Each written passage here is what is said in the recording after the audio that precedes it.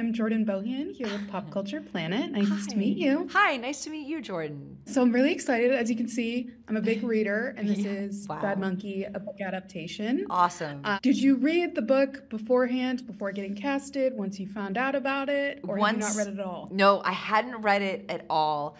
I wasn't familiar with Carl Hyacint's work at all, and it was only when Bill had offered me the role, I read the script, and he was like, this is based on a book. A writer that I've admired for a really, really long time. It's been a dream of mine to adapt this specific book. And I read the book, and I just saw the appeal, and I was really taken with the book, of course, but also how impressed I was with Bill's adaptation of Carl's novel. Was there anything you noticed that changed with your character Bonnie from the book to the show that you were really excited about? You know, Bonnie didn't actually have a huge presence in the book.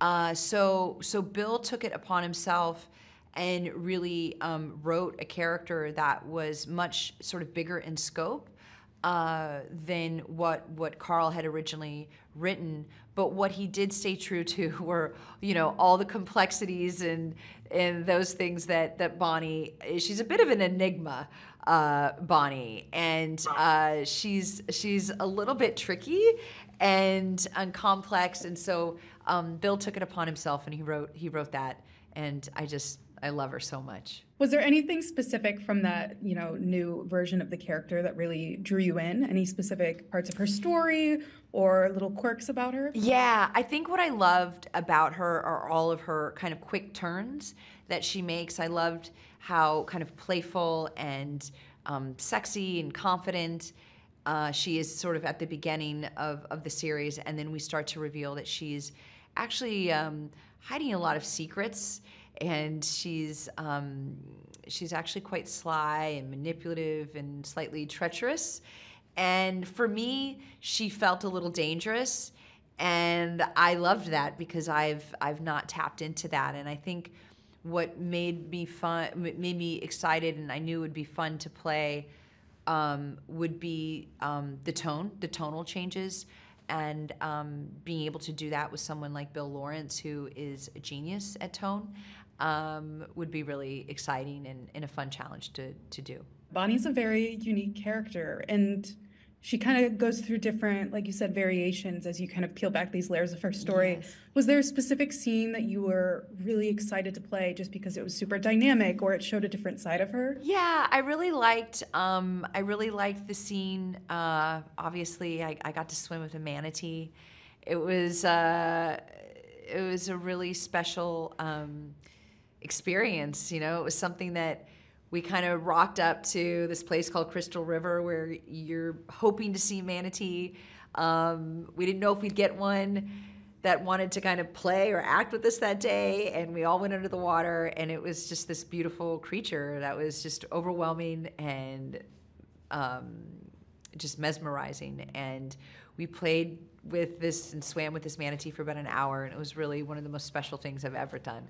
So, and it's a great turning point for the character as well. Not just personally, it was cool, but for the character, it was quite revelatory for her, and it just kind of sets her up for like the third act. So it was very cool. For a show called Bad Monkey, and then you had a scene with a manatee. Yeah, like, there. There's a lot of wildlife in the show, you know, between the key deer and the roosters and the turtles, and you know, I think that's one of the elements of the show that I think people will really, they'll really enjoy as well, audiences. Great to speak with you. Very excited. Hi, Nice Jordan. to meet you. Should we play a game on who knows more about pop culture between me and Meredith?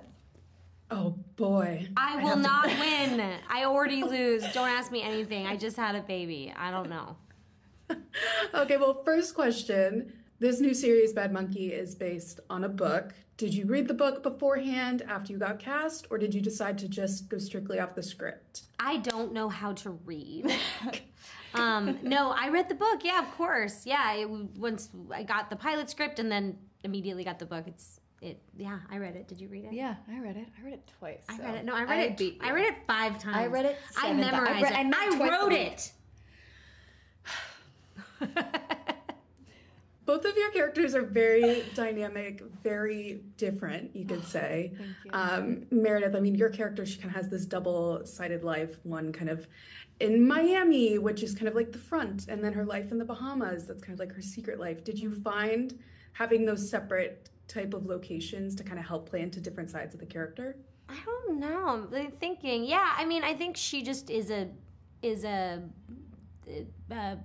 I think she's just a master manipulator. So I think she's just somebody who, like, wherever she goes, it's just how do I get what I need out of this situation, and I'll do that at any cost. So yeah, I think we shot everything. Like, I think most of the Bahamas stuff that we shot was actually right in the Keys. I guess maybe on the flip side of that, you have more of a dual timeline to your character. Yes. Yeah. Younger version of her, and then kind of where you meet her. Yeah, episode 104, when you see my flashback stuff, really helped inform the rest of the season and helped me find the character. It's always a gift when you get to learn the backstory. Charlotte, did you find those kind of flashback scenes for your character as well to be helpful in kind of understanding how to play her in those later scenes? Yes, completely. I mean, reading the book, as I did 5,000 times, I already knew that Caitlin was this former model, ex-drug addict turned extreme Christian, married wife. Like, I knew